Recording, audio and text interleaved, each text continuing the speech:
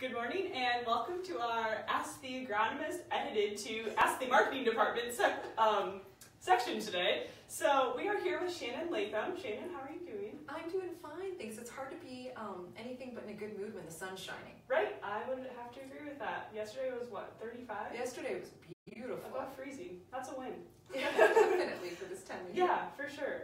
Okay, so just to introduce what we're going to do a little bit today, our product team is off deciding what our future is going to be for the next year. So they're at product meetings this week, so we thought that we'd pull you in and talk a little bit about the Latham brand. That sounds good. So what probably a lot of people don't realize is we have our lineup selected for next year already, usually by mid-February. Mm-hmm. So while farmers are finalizing 2018 planting plans, we are going ahead working on what's going to be in the field next year. Right, all right, good deal. All right, so obviously Shannon Latham, Director of Marketing, and really how we uphold our brand and how we are seen to the community. So do you want to talk a little bit about what you do? Sure. So what I do is I really try to manage our brand in every aspect, whether it's from how we answer the phone, to how we're portrayed on a website, to what we look like in a magazine ad, and of course social media, because yeah, like you, that's a shared passion. Yeah. And what I love about social media is that we get to interact with our customers and farmers from all over, any day of the week or any time of the day.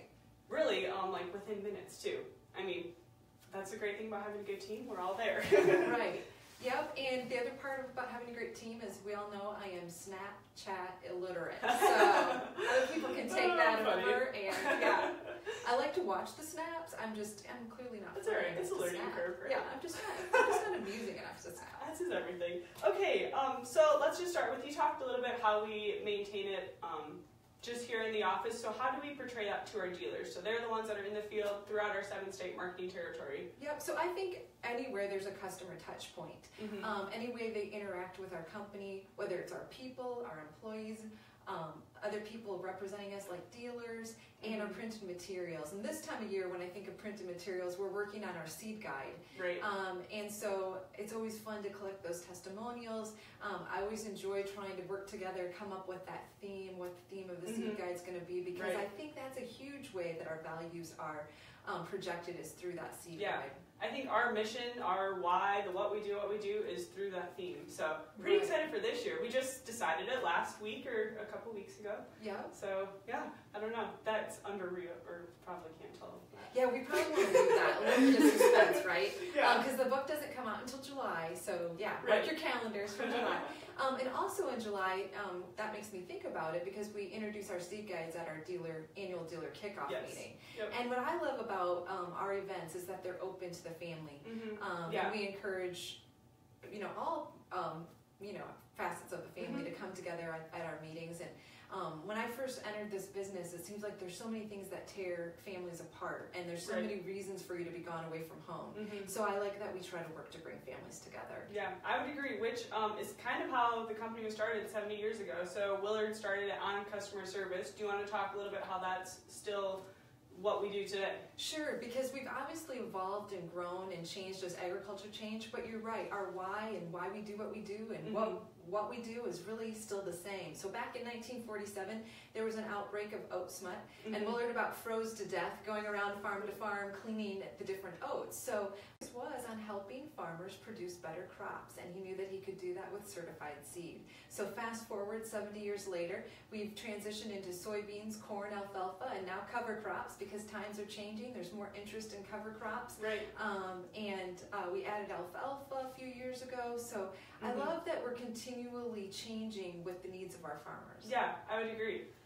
Had some really great feedback on that. People love options, and that's what we have. So that's right. Different traits and technologies, and anyone who's listened to John knows that picking those products, that's really what gets him up in the morning, is picking that next great product. Yeah, that's awesome.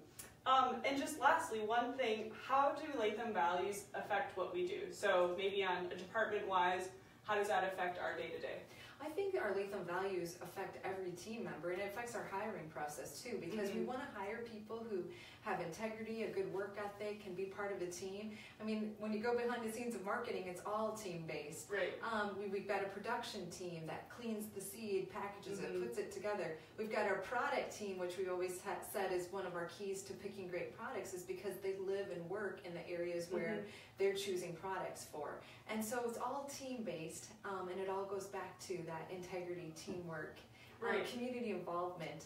And speaking of community involvement, that's one of the things that I'm excited on too. I'm working on a whole different health initiative, which is going to be exciting for employees, and it's going to be a reason for people in the local area to come together too. So, all right, good stuff. Bringing people together on good topics. Can't beat that. That's right.